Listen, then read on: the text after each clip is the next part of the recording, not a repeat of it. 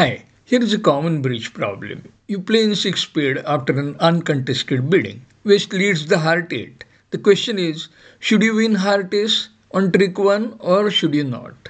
If the heart 8 is singleton, you must win the ace, as in this hand. Now, can playing heart ace hurt? Sure, it can. Examine this hand.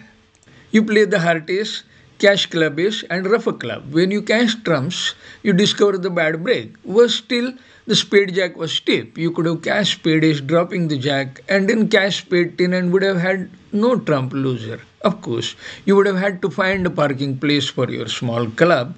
But if you played small on trick 1, the heart 10 in the dummy would have provided that parking place.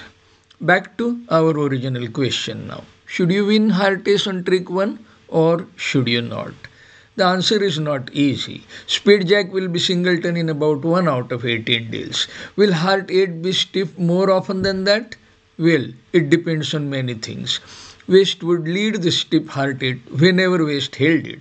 But with 2 or 3 small hearts, other options such as a holding of king queen of diamonds or queen jack in either minor could well have seemed more attractive to West. Much would also depend on the type and the proclivities of the West player. Bridge problems rarely discuss that aspect, but it is an important part of the games. So, did you play the heart ace? I hope you liked the video. Thanks for watching. Bye for now.